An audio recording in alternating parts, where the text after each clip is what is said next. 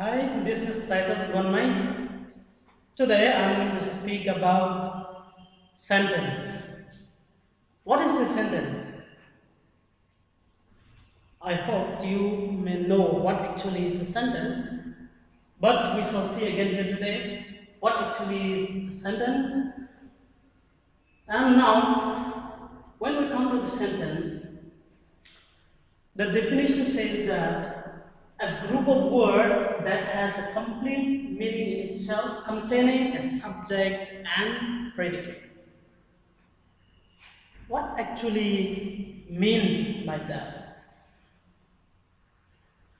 Here it says that a sentence is a group of words which is arranged in order so that it gives a complete meaning in itself,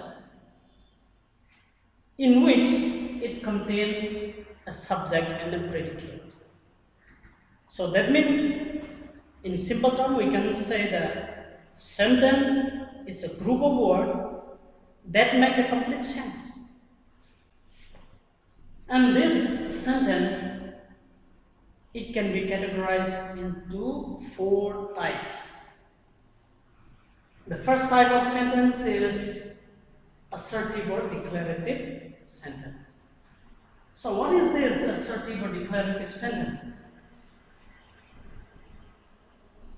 The assertive or declarative sentence is a kind of sentence that express fact, opinion, and ideas. That means the ideas of someone or the fact that is going on or the opinion of someone is expressed here. For example, we can take here, I go to school. This is a fact that I go to school every day. So no one can deny because I am going to school every day. So likewise, there are many examples that we can take. Like Ram is a good person. This can be also taken as another example because this is my opinion that Ram is a good boy or he is a good person. But just it's my opinion. I cannot definitely say that he is a good person. But to me, he is good. And who knows, maybe he may bad for someone.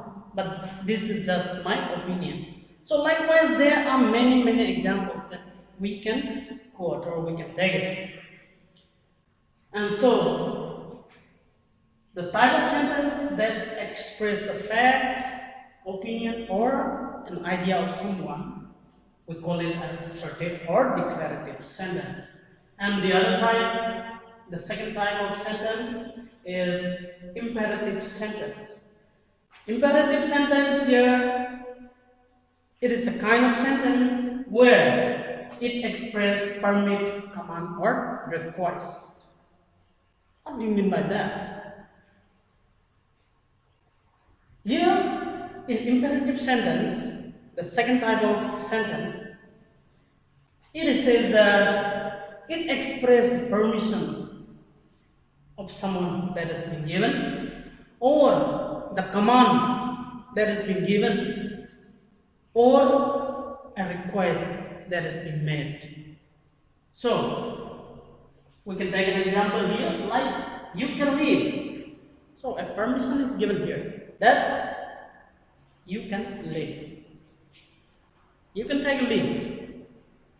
Or the other example, we can say that get out of the class. It's a command. That means you should get out of the class. A command is given. So this is also another example. Or we can also take the other example like may I come in, sir? So this is also a request being done by someone. So when a request is being done, then that we call it as imperative sentence. And the third type, we are coming to the third type of sentence, interrogative sentence. What is this interrogative sentence? Interrogative sentence, it says that when someone or somebody asks question, or when a group of words, it is arranged in such a way that it turns out to be a question, or when the group of words turns out to be asking something, we call it as interrogative sentence. And so this is the third one. This is the third type of sentence. We can take an example here, like, what is your name? Simple word. What is your name? The question is being asked here about your name. And you should always remember that interrogative sentence, it always ends with a question mark. That means this is question mark, and this always comes in interrogative sentence. It should place at the end of the sentence. And if this is not there, then this is a wrong sentence. And so we need to use this interrogative mark to show that question is being asked. And now we are coming to the fourth type, that is exclamatory sentence. Exclamatory sentence here, it speaks about sudden feelings or emotion. That means when a sentence is expressed to show a sudden feelings of someone or sudden emotions of someone, then that sentence we call it as the exclamatory sentence. And this exclamatory sentence, we should know that it always has exclamatory mark. We can take an example here, like, how beautiful is the sunrise?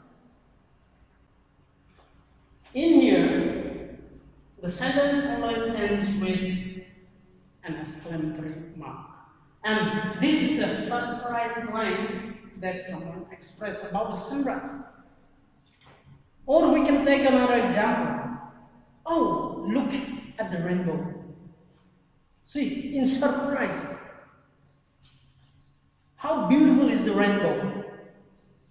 So, likewise, we can express many examples to show different sentences.